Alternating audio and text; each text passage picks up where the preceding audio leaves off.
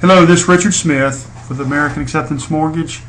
Wanted to take a minute and talk a little bit about what it appears to be a shift in the interest rates over the last several days, and it's been a little bit of a surprise. Rates have moved a little bit higher over the last 3 or 4 days, and it's a little surprising to me given the fact that a lot of the news economic news has not warranted a turn in the bond market, and I thought it'd be good to discuss that today just briefly. If you'll notice, the housing starts actually have been worse than expected, worse than the briefing forecast, and worse than expected. And these are the economic reports for this week. Typically, when economic news is worse than expected,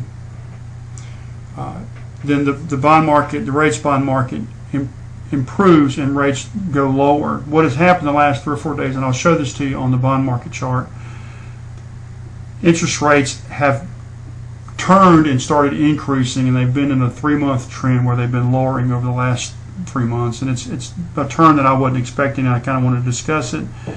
One thing that did happen this week is that the producer price index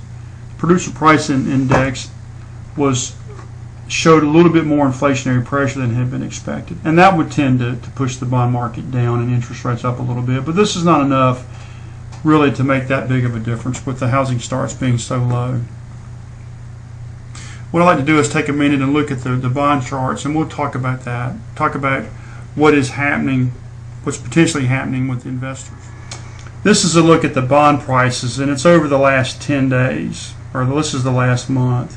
If you'll notice, they have been improving on a fairly steady trend since July. If you look at the 3-month trend, they've been improving really since May or June. What has happened, though, over the last 3 or 4 days, really since the Fed came out and announced that they were going to continue buying treasuries with liquidated mortgage-backed securities, that happened last Wednesday. The market, I thought, was going to respond favorably to it and kind of continue their upward trend, but what I think is happening, or what is actually happening, is that they've flattened out and maybe the prices started going lower, the bond prices, which would push rates upwards, and that has happened over the last 3 or 4 days.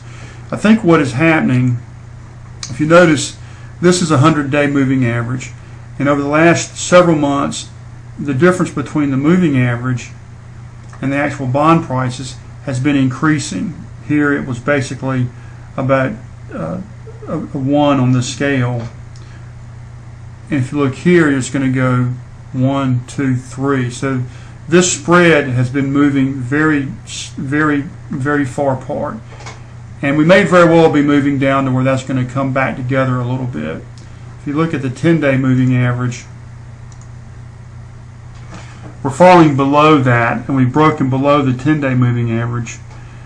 So the rates, hopefully investors will come back a little bit and give us a little bit of price improvement over the next several days. But right now, investor mood, I think, is to get us a little bit closer, a little bit less pricey on the bond market, regardless of what the economic news is giving us.